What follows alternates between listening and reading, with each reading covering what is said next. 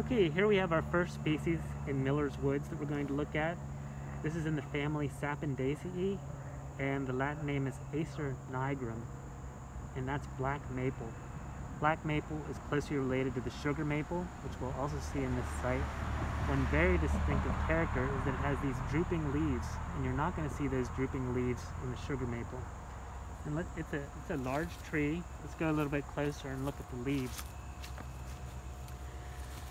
So this is a family that has opposite leaves, so you can see how the leaves come off on the twig.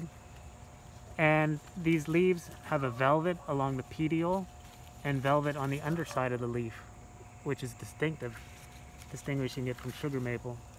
It also has these leafy appendages on either side of the stipules, on either side of the petioles, and these are called stipules.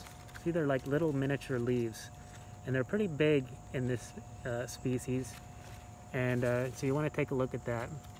We're not going to see the bud very well right now, but you will need to learn this for the winter condition, and we're going to show you photographs of what the buds and the fruits look like.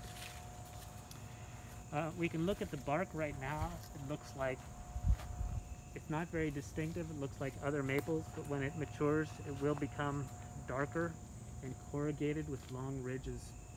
And like the other maples, it's wind pollinated, and it'll start dispersing seeds in the fall.